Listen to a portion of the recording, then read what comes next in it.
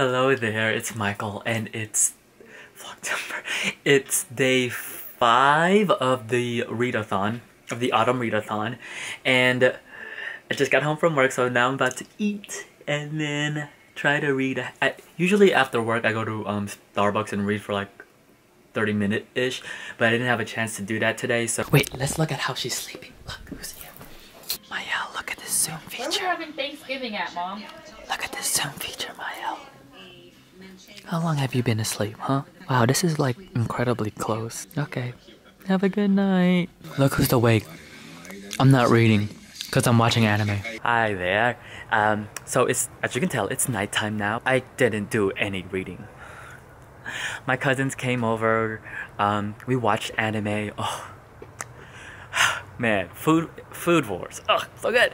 But yeah, we watched anime, and then now I'm just out here with Bullet to make sure he eats and make sure he runs around a little bit. Alright, so this is gonna be the last clip of the day because it's about to be 9 and I'm just ready to go to read and go to sleep.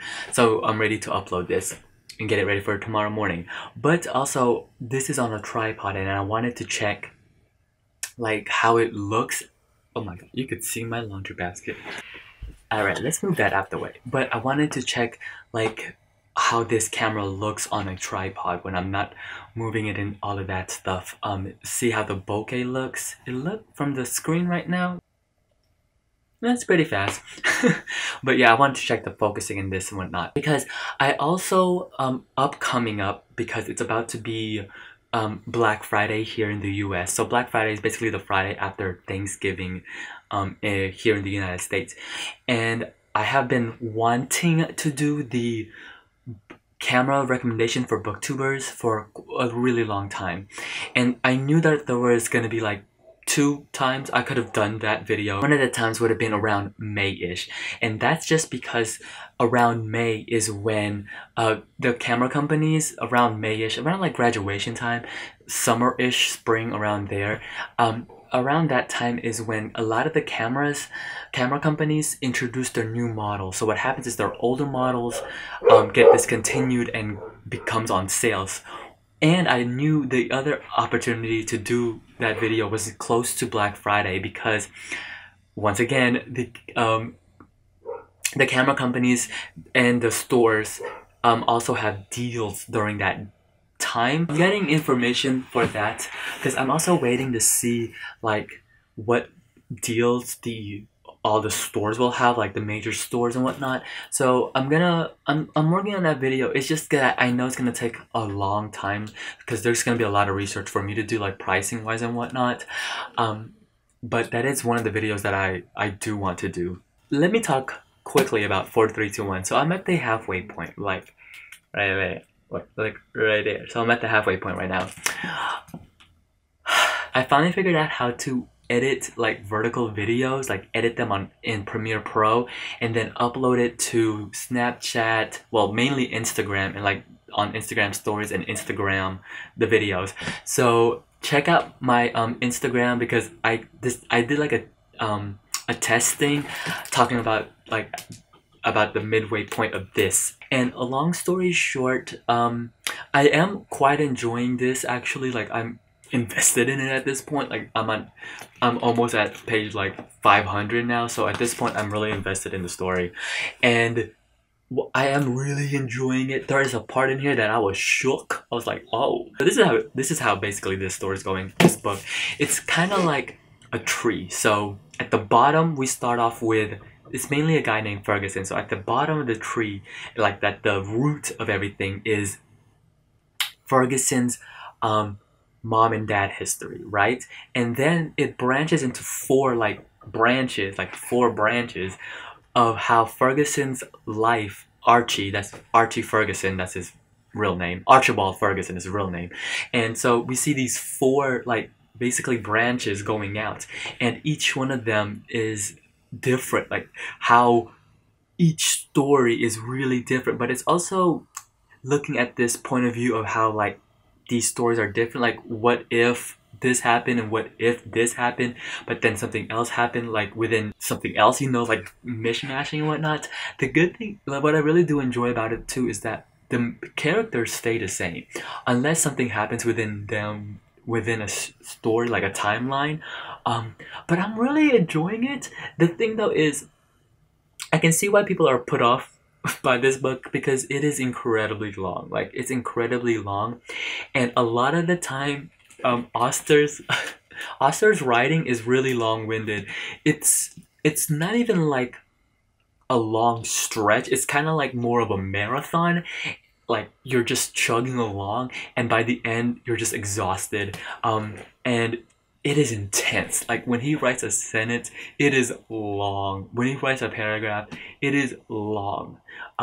But I really do like it. I think I noticed this now, but I really do enjoy books that are challenging to read. This isn't challenging the way like the phrasing or the words are challenging, but just like how long I can keep the stamina of continuously reading like long paragraphs and long chunks of chapters. And I find it challenging in that regard, but I'm quite enjoying it. Like, I kind of like it so far.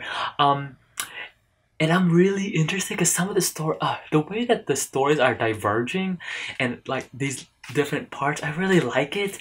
Even like the integration of like the sports of it too. Like, granted, I don't know what sports is, but like even the parts with baseball and basketball, I'm quite enjoying it. Even though half the time I don't really know what they're talking about, but and I have to look stuff up. But I know the bases. I know the bases. I really like it, so I'm gonna keep chugging along. And now I feel kind of bad, like, cause I mentioned this in the previous video too, is that this readathon has basically been me trying to finish this. So it's like, that's what this readathon is really about. Me trying to finish this. But yeah, let me know. Yeah, but other than that, I've been enjoying it. Like, I always enjoy these daily vlogs. I really do. They take a lot of work, but I quite enjoy them, and it's, for me, it's as a like a YouTube as a booktuber, it always like ignites my love of both photography, videography, and reading. So I really like it, and plus I think it was a great opportunity. I think it was like a sign also, because I got a new camera, and then the readathon happened, so it's like daily vlogging. So yeah, I have also noticed that it's not as big. Granted, this is the first year of this readathon. I don't see a lot of people participating in it as like on my timeline as much as I do with the other readathons.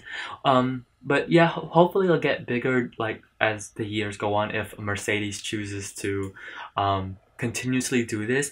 But also I want to bring this up because I'm gonna talk about this too in my my TBR, the booktube report video. I'm gonna do another one soon because I've seen a lot of videos, like a lot of interesting booktube videos. So October in the UK is it's their Black History Month. Here in the US it's in February, but theirs is in October.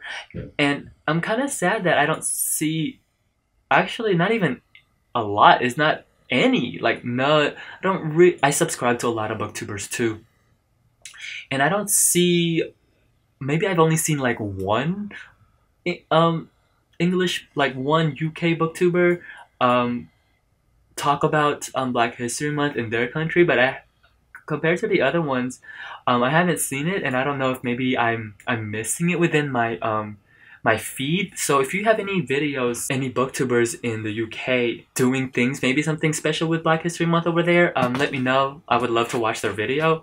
But I just haven't seen it there. But also, I do want to talk about, and speaking of Black History Month, Dee Dee also was talking about it on her live video, if you saw it yesterday.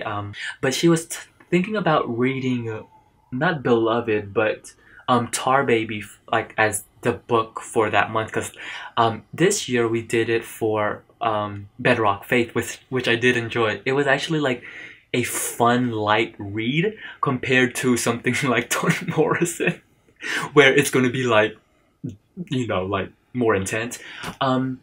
So yeah, I think the choice is right. Well, I think she's finally gonna settle on Tar Baby, because people have said Beloved was gonna be too intense. I have always wanted to read Beloved. It is one of those books that I always see on like the Great American Novel, and I haven't read it yet. I've only read like, I think I only read like 3 of Morrison's novels. Yeah, 3 I think. I haven't read Tar Baby. But I definitely wanted to read more of her works for sure. Go tell Dee Dee which ones you want to read, if you want to read Beloved or Tar Baby. I mean, to me, I don't care. I would read both. So, yeah, other than that, I think that's it. That's all I have to say. Until then, I'll see you guys tomorrow. After this, I'm going to read, and then I'm going to eat, read, upload, and I'll see you guys tomorrow.